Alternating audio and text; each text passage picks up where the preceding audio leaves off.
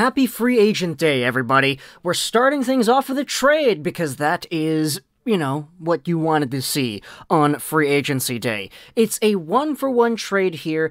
ERIK Haula from the Boston Bruins heading over to the New Jersey Devils in exchange for Pavel Zacha.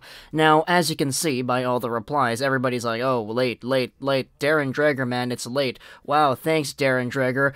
It's actually kind of funny because he had the first scoop on this as well before getting the full return details in there, but it's a one-for-one trade over here between the Devils and the Bruins.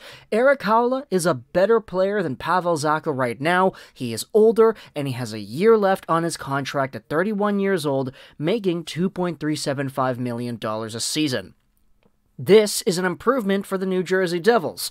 This is a player who had himself, what's the number right here, 44 points in 78 games played, 18 goals, 26 assists as well for the Boston Bruins. He also performed pretty alright for the Nashville Predators, and the Vegas Golden Knights is where he had his best season, getting 55 points in their inaugural campaign. He was a part of that very good squad that went to the Stanley Cup Finals. He also had 9 points in 20 games as they went to those Stanley Cup Finals.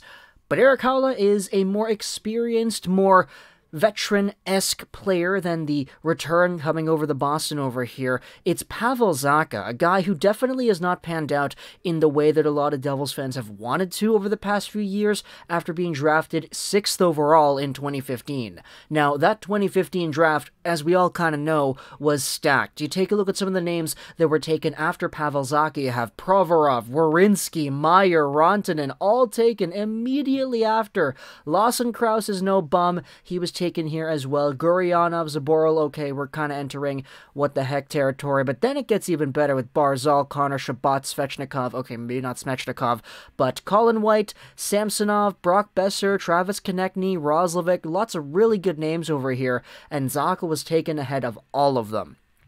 You can kind of see the point production here on the side. Zacha had 179 points. A lot of these other guys had way more than that. So Zacha, definitely not the best pickup in this spot, but there was a little bit of a revival of his career that a lot of Devils fans were hoping to see grow upon after he made the NHL right away in 2015-16, playing one game.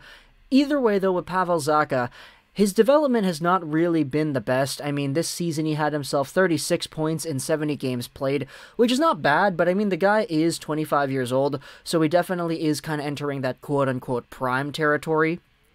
Plus, the Boston Bruins don't really have too much youth in their roster anyways, so getting a guy like this that they can actually develop and hopefully allow to prosper within their organization at the price of an ERIK Haula, who is just a tad better when it comes to cold hard point production, it is a pretty good sign for them. You have yourselves ERIK Haula here, or excuse me, Pavel Zacha, whose career high was 36 points. It was this recent season, so you want to see him grow and actually expand upon that. But for a lot of New Jersey Devils fans, I think it's safe to say that this player definitely is not really on that upward curve that you would have expected, and so getting a player like Haula in return, who can actually produce and who is a proven point producer, could be a nice little stopgap before you have other players break onto your team that are developing in the system so far. So I'm going to go because we have ourselves some more trades, some more free agency news to announce.